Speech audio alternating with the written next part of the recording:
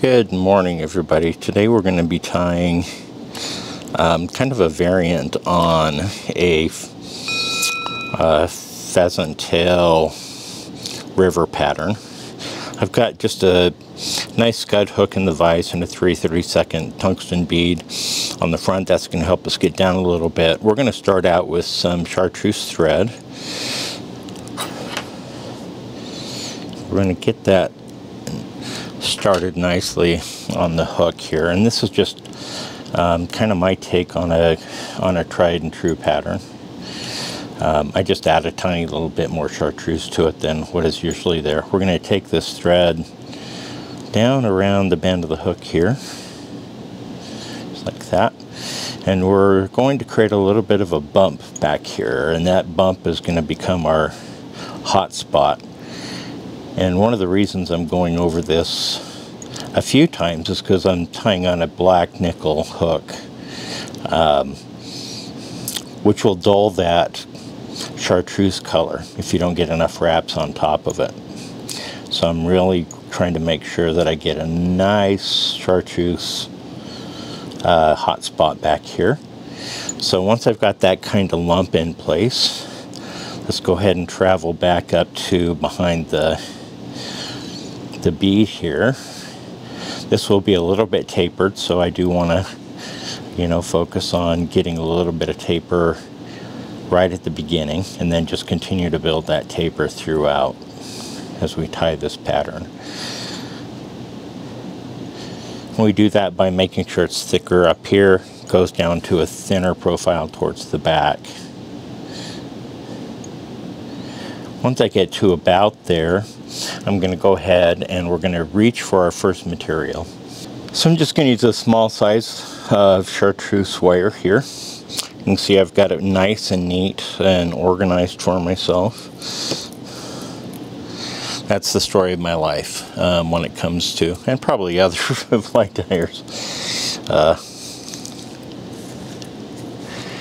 Your wire can get out of control sometimes.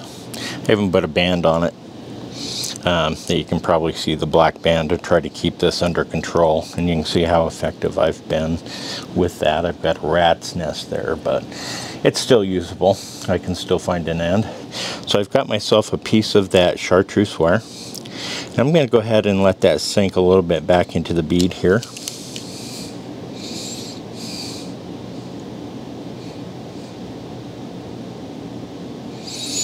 And I'm just going to secure that right on our hook shank here. And I'm going to try to be a little bit more careful. I'm turning my thread counterclockwise. That's going to help me flat it out a little bit, because I don't want too much more bulk here at the back end of the pattern here.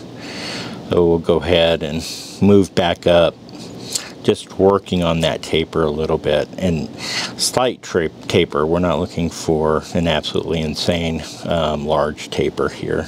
And you can see I've ended with enough space to leave that nice little chartreuse hot spot there at the back. So this one's pretty hard to call a Pheasant Tail river pattern without actually including pheasant tail feather. So I've got myself, I always keep one of these handy because I use these a lot. I've gone ahead and stripped out about 6 or 7 strands of that pheasant tail fiber.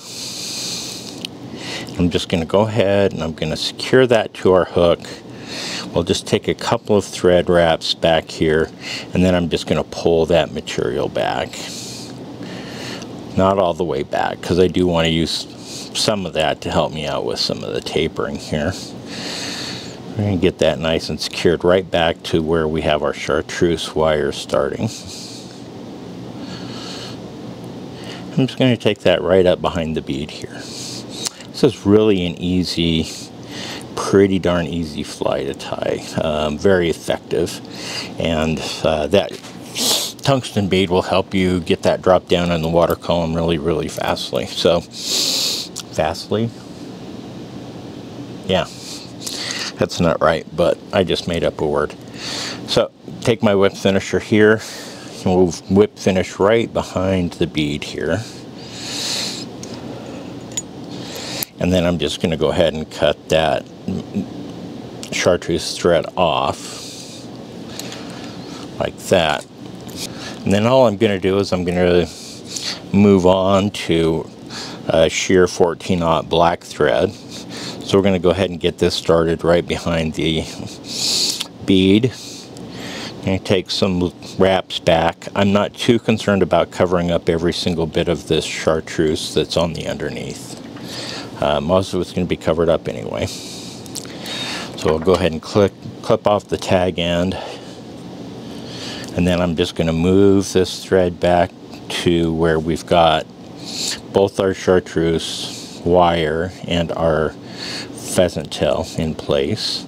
I'm going to check once more for taper, because once I start moving the fibers of that pheasant tail forward, we won't have as much chance to make any adjustments to the taper here.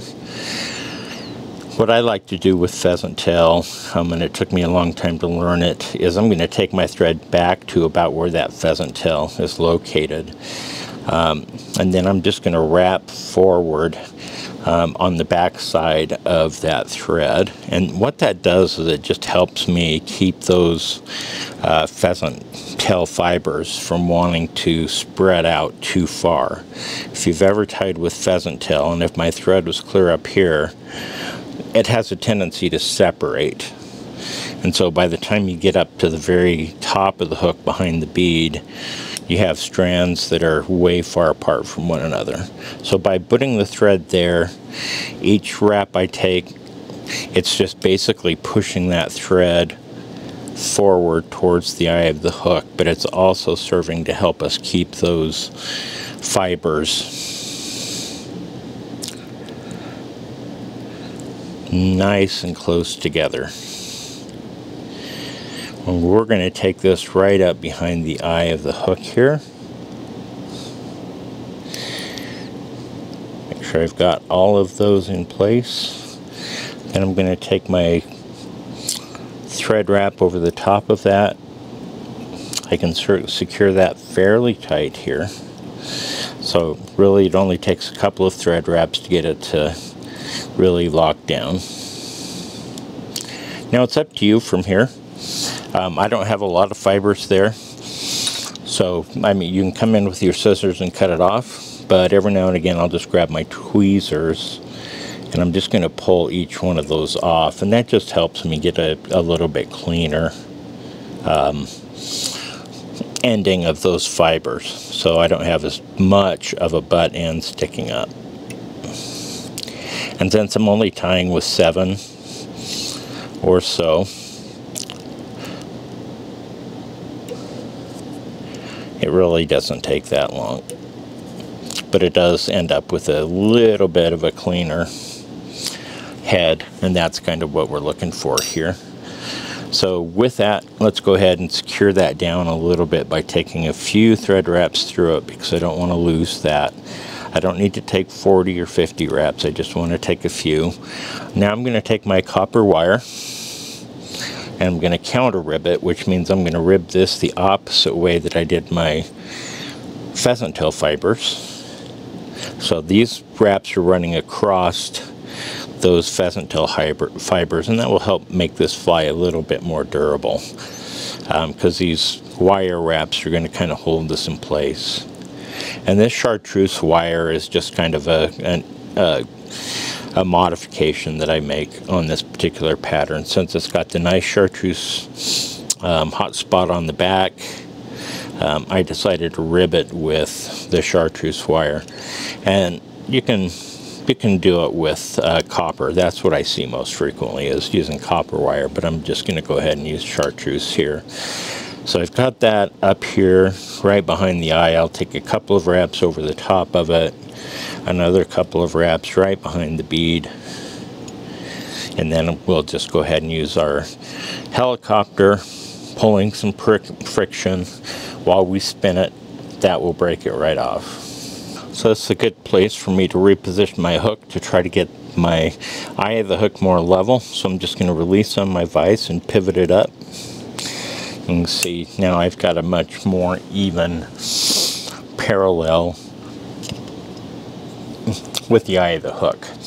From here we're going to switch over to some dubbing, and I'm going to use some olive green Awesome Possum here. And just to give it a little bit of extra kick, I'm going to go ahead and go with some Diamond Bright. And we're going to go with a green brown that looks like that. So I'm going to take that with my Awesome Possum together, and then I am just going to pull those apart a few times. That's going to align those fibers to make it easier to dub, but it's also going to do something that I can't quite remember at the moment. It'll actually line up those fibers so that they're running kind of this way.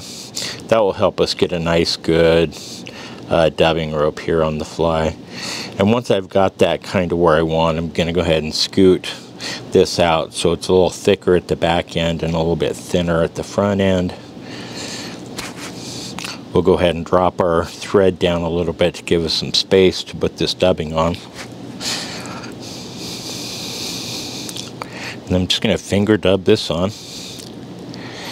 So we're going to get that nice green from the Awesome Possum, but we're also going to get a little bit of that flash from the other dubbing. So I'm going to take a few wraps backwards.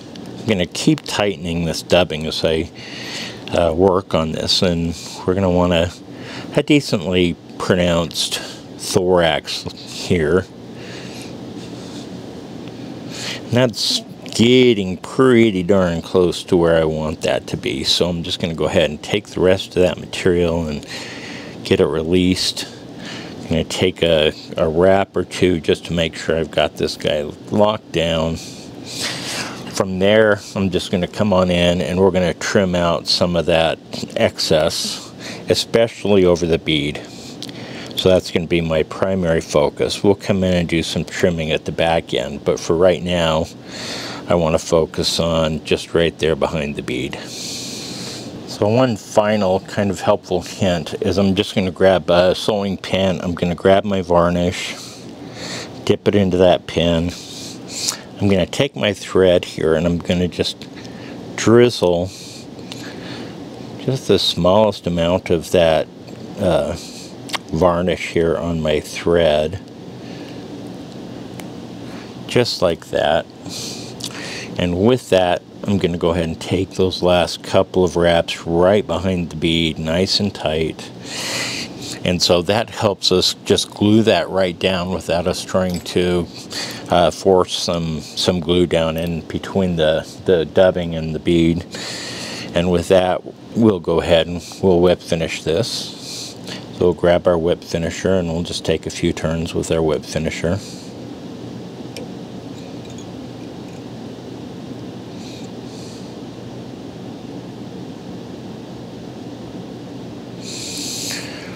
Go ahead and release that from our finisher.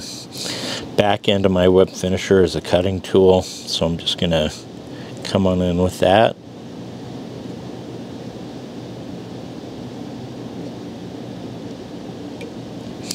And that will go ahead and release that for us.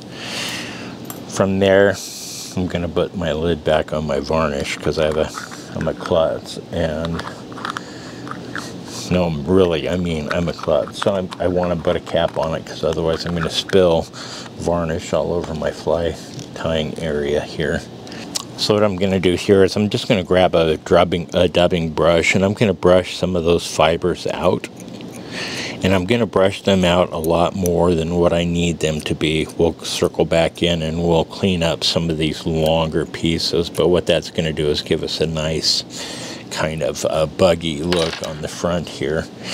And from there, I'm just going to come on in, especially at the back end. I don't want too many of those long fibers, so I'm going to get rid of some of those, as well as some around the bead that just get crazy in terms of their length. So this is just a great pattern. Fishes well, great tape trailer pattern. Focusing a little bit more on the chartreuse than normally. But grab yourself a hook, a bead, throw it in your vise, and have some fun.